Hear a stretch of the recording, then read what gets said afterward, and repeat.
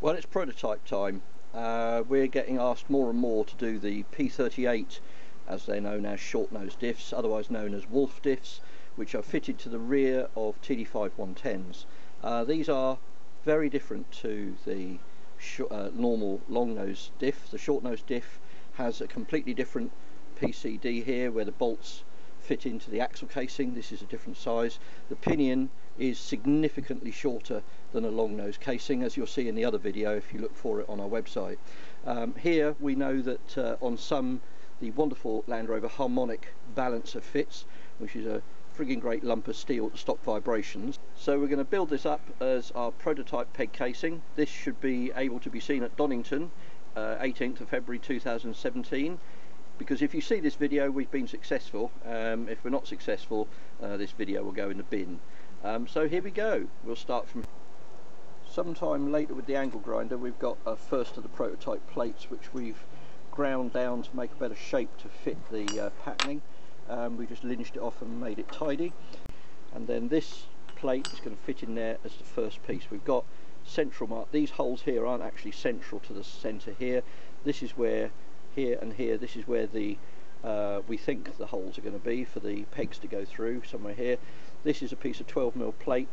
We're going to TIG weld this into position, and then we're going to put a second piece of 12mm plate on top.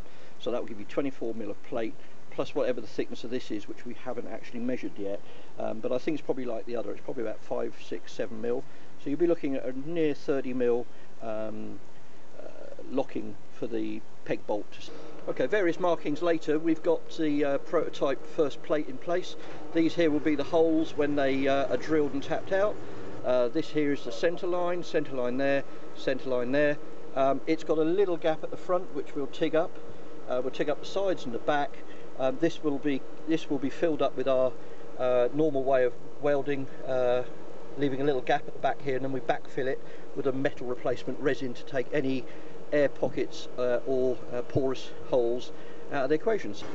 So here we are with the base plate welded on. The heat coming off this casing now is so intense. I think it's mucking up the camera's ability to actually see what's going on. But we've welded it on all three sides, and that's seam welded and left at the back for our filler to go in, but pretty chuffed with that. Completely different grade of casting to weld up. Bear in mind we're welding S275 mild hot rolled steel to a cast steel casing, so there's a lot of preheating gone onto this, and it's lovely and toasty warm in our workshop. So we're now going to put the second plate on. This is our prototype second plate. We've linched it quite heavily for a better fit, so I can get the TIG torch in, and this is going to be fitted onto here and TIG'd up.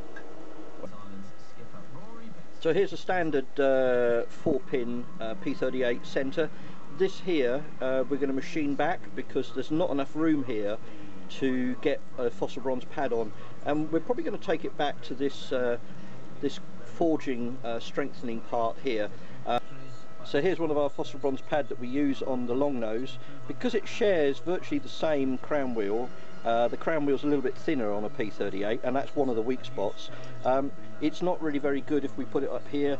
It hasn't really got much purchase, so we thought if we go back to there, we're going to have 100% coverage on, because the crown wheel's on the back of here. So you've got this as a strengthener, and then a fossil bronze pad on top of that. So let's machine it.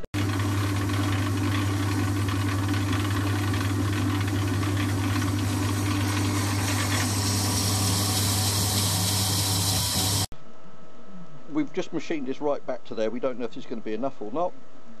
We've also looked at ARBs and also Ashcroft ATBs. We reckon that we can machine both of those as well. Looking hopeful.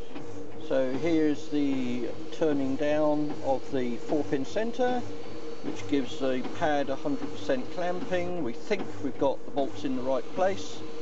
moving onwards. Unfortunately now things are going wrong because we've just had a moment, which is that these holes here are on our jig for a long nose casing. The gap here is for a long nose casing, and a short nose casing isn't going to fit that. So now we need to find some nice big lumps of plate and hand make a new jig.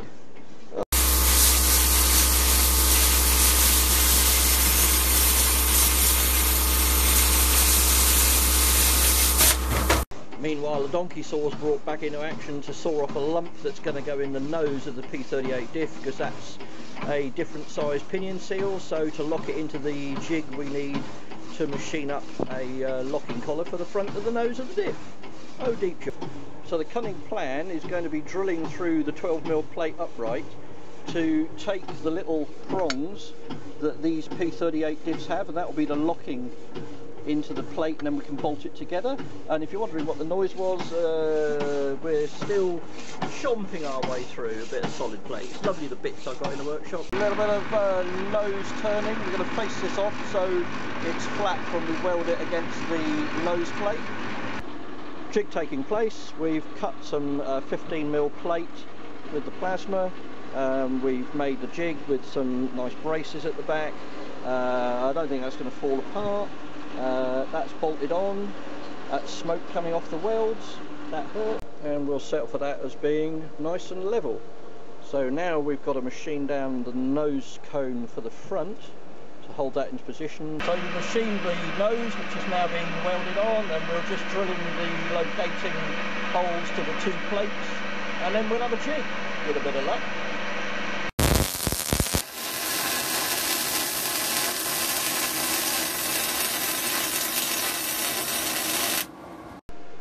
So, some welding later, we have our beefed up carrier jig for P38. We're now going to put the prototype in there and see if it all fits. So, pretty much all day, we haven't even finished yet, but we have got the, oh, the welder's switched off. We have got the jig made, and the diff is in the jig, and we're now going to backfill it with our resin and leave it, and then we'll carry on next week with milling and drilling and tapping, and we'll see how we go from there. P38 diff coming along. Okie dokie time. We've got the prototype now in the milling machine. We're going to put the face cutter across it and get it all leveled out, and we'll see what comes out of a bit of machining. Here we go. Pump on, table on. And away we go.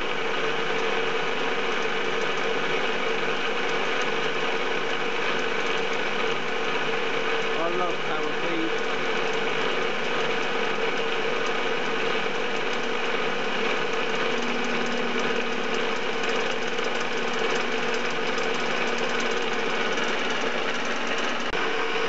And that there is the machine finish appearing. Yippee-doo! So far so good.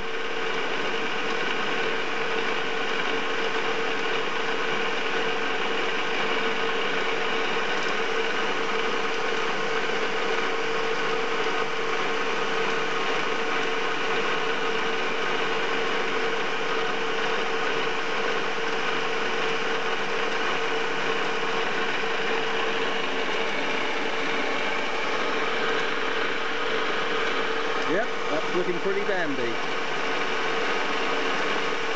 So there's the very nicely finished top plate.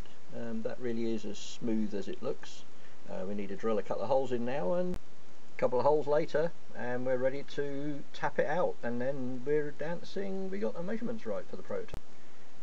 And welcome back to the very professional, hugely expensive auto tapping unit, and the health and safety I haven't welded a loop on to hold it in place jobby. So now we're going to tap the holes out and see where we go from there.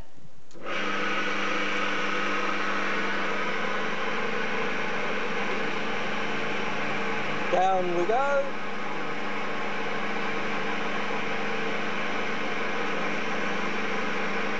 Up we go.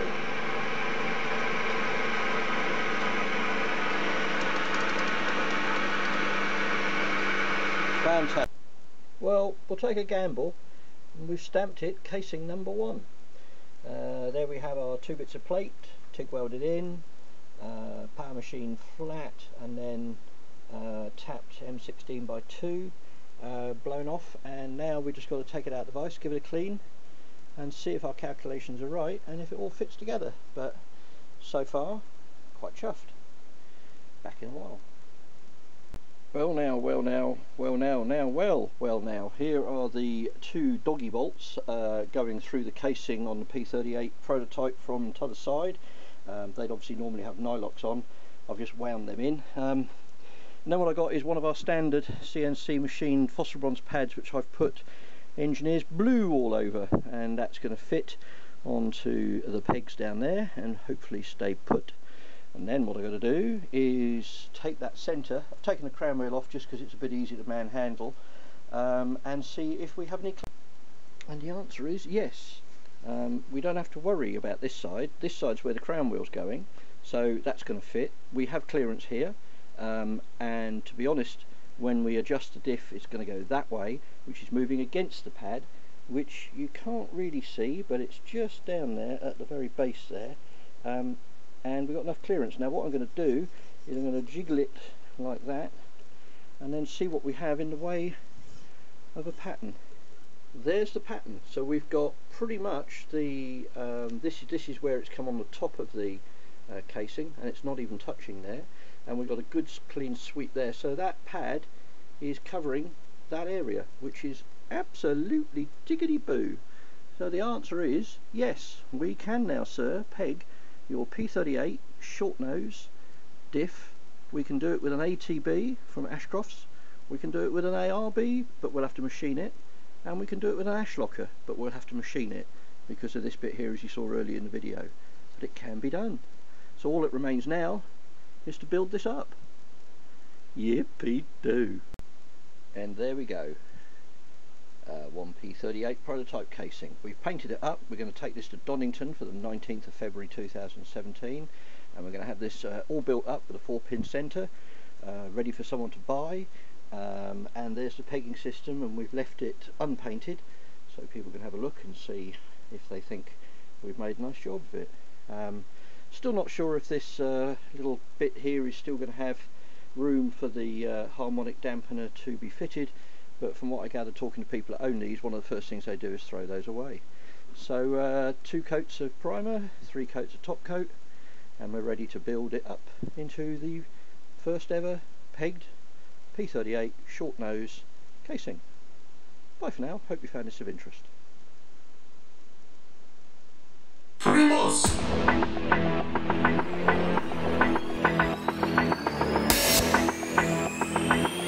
Hey, yo, come on, so don't you get hot, hey.